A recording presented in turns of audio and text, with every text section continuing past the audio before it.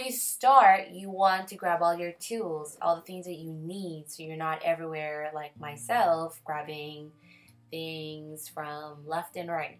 Okay, here I have some oil to add some moisture, and I have some anti-frizz cream to tame down all the baby hairs and just make it all nice and sleek.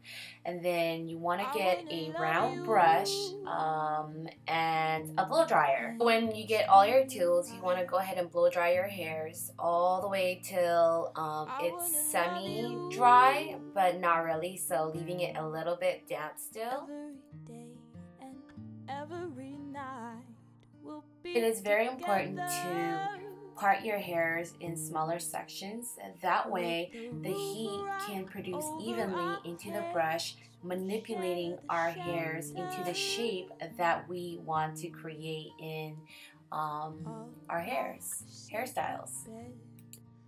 So go ahead and take your round brush, put it under the sections of your hairs and follow it with the blow dryer, and you're going to dry going downwards. And then you also want to focus on where it is the driest part, and in my case the driest parts would be the ends of my hairs, and that's why you see me rotating the brush as I get to the ends, because I want my ends to look nice and smooth.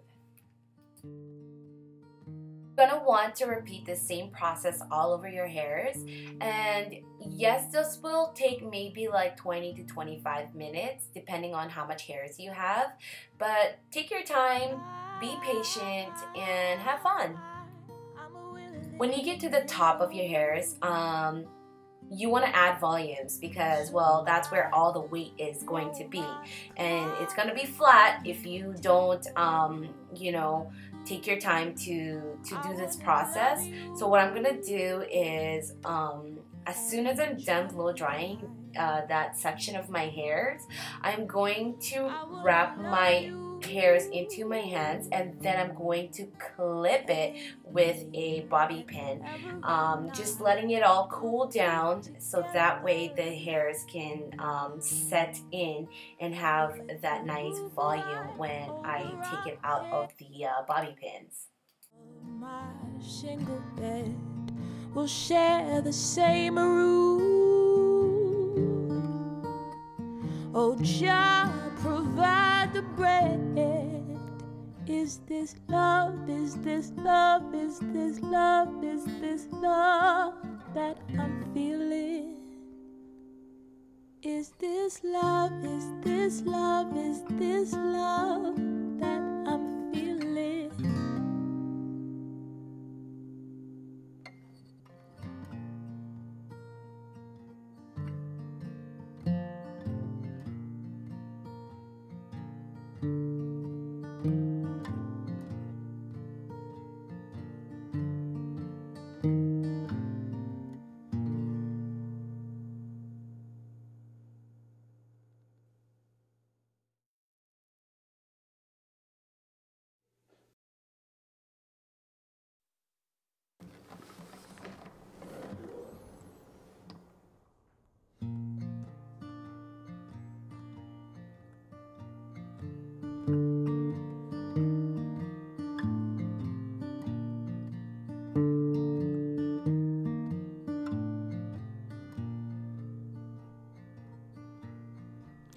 I wanna love you and treat you right. I wanna love you every day. And I'm going to smoothen out my hairs a little bit by adding anti-frizz hair cream, and that allows my hair to look nice and shiny, and then also getting rid of the flyaways.